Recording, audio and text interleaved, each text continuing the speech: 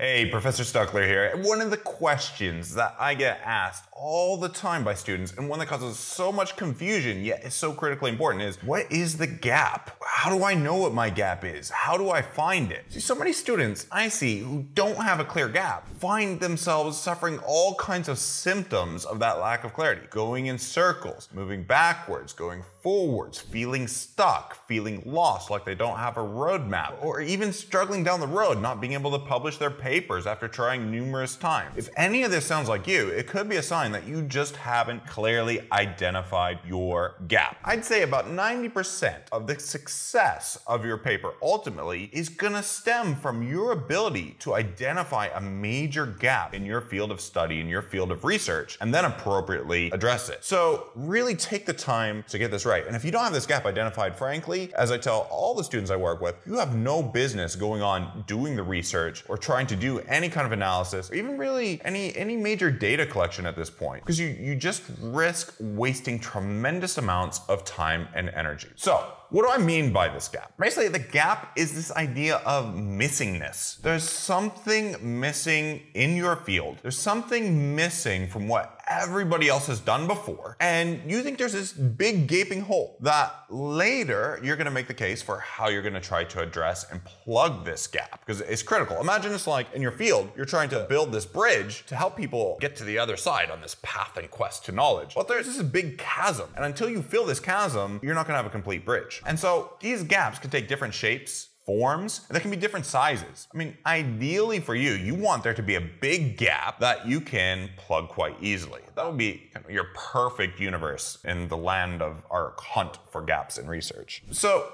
these gaps take various forms, and when you've worked on a lot of research projects, you start to kind of sniff out gaps quite quickly. I'd say in working with our students, it's probably one of the areas where I add personally some of the most value to the work that they do. It's kind of helping them hone in on a laser beam to what the gap is in their field, and in so doing to find a winning topic and method for addressing it in a short period of time. And it's something that a lot of students just get by virtue of having a really close mentor. If somebody's right at the center of their field, kind of by default, by being connected and being in that network, you're gonna get plugged into gaps. As a graduate student, I never had any training on finding a gap. I just was fortunate to be in the right circles. It was only later on in my career that I saw so many students struggling with this gap that I realized, actually, we need some bespoke training on this, because not everybody is so fortunate to have had top Ivy League education where this is just kind of laid out on a silver platter for them. That's what this channel is all about, and that's what I'm here to help with. So having seen lots of gaps in my decades of experience working with students, there's several kinds that you can kind of just go and be like, okay, I'm gonna pluck these gaps off the shelf and take a look at those. So maybe there's studies saying, well, I see lots of studies in these countries and maybe high income countries, but nothing's been done in developing countries. And I wanna kind of focus like a laser beam on, does this matter for developing countries? It's just one example. There are many types of geographic gaps that you could look at and think about. I often find that these aren't the most winning of gaps, because they're just kind of, let's extend something that's already been done. But they are something that's off the shelf and can be straightforward. And as you know, I'm a big advocate of, for many of you, especially the stage you're at, just trying to finish. So that can be something easy to turn to. So that's one kind of gap. Another gap that I often see that can be more powerful is a theoretical or a conceptual gap. Here you have much more promise. And personally, I've tapped a lot of these gaps by being very interdisciplinary in the work that I've done. So it might be you say, okay, here I see in sociology or political science, there's some tools that the economists have not yet used. I'm gonna lift those and move them over there. Or the same thing I've seen in medicine, there are some commonplace tools that maybe haven't been applied in other adjacent fields where they could have great relevance to bear. So when that happens, I can look and say, oh, there's this big conversation going on over here. Nobody's thought about it in quite this way. And so I'm gonna try to bring these new tools. That's a big gap. I'm gonna try to complete that bridge by bringing those new ways of thinking to this area. So you can have that kind of theoretical gap that you can plug. Another related to this can also be methodological. Maybe you found that a lot of studies have used quantitative methods, but you think they're missing something because they haven't used thicker, richer qualitative methods to go deeper, or maybe the other way around. So another type of gap is a methodological gap. That can be a very common one. Now, there's a temptation to say, well, there's gap 1, gap 2, gap 3, 20,000 gaps. No, I want you to focus on